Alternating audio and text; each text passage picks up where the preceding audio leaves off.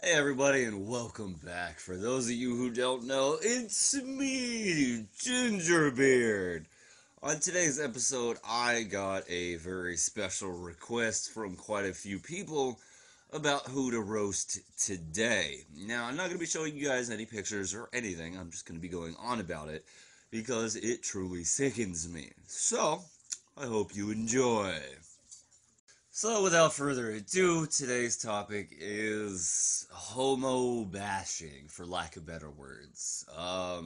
Gay bashing, lesbian bashing, what have you. I have seen it in the military, I've seen it in trucking, and it's just disgusting. I mean, these people are so just bored, miserable, and fucking worthless that they decide to try to bring somebody else down with them. In my brutally honest opinion, okay, I'm straight, I have kids, I've been married, etc., etc.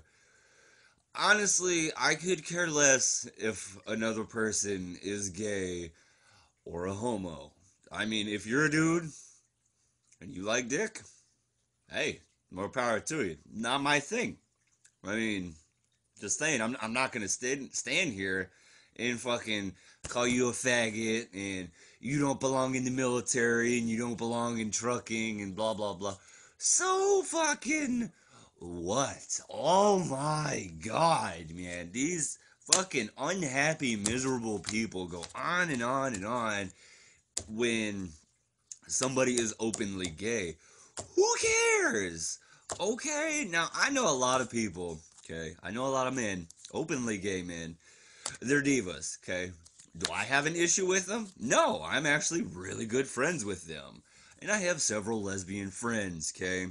These lesbian friends, they're jealous of my beard because they want one. They're like one of the fellas. Like, literally, they're one of the fellas. And it's fucking awesome.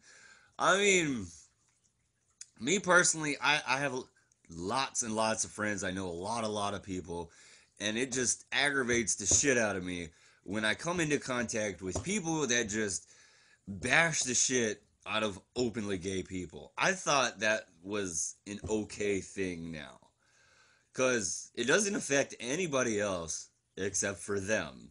I mean, does it really affect you? No.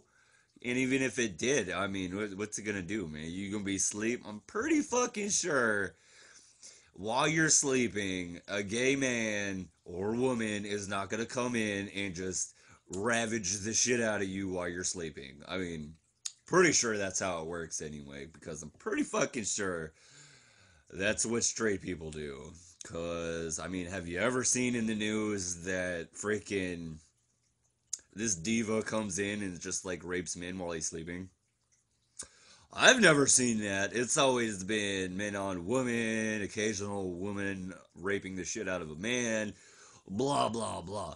But my brutally honest opinion, you are one sick, stupid, uneducated, America fucking ass backwards, hillbilly, redneck son of a bitch if you're gonna fucking sit there all day and the only thing that you can fucking come up with to bitch about is fucking gay people.